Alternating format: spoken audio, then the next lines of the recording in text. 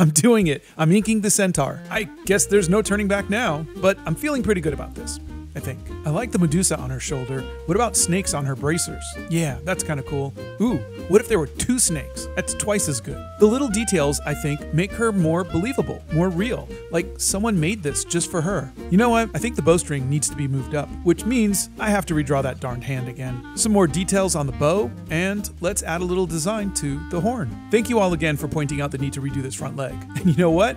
I don't like this other front leg, so take that other front leg. Inking the blanket for Centaur picnics. I thought I'd give her some cushion between the leather straps and her underside. You know, for chafing. No one likes chafing, especially centaurs. I think every centaur tushy needs quilting. I wasn't happy with my drawing of the cape, so I looked at Superman to get my shapes a little more realistic.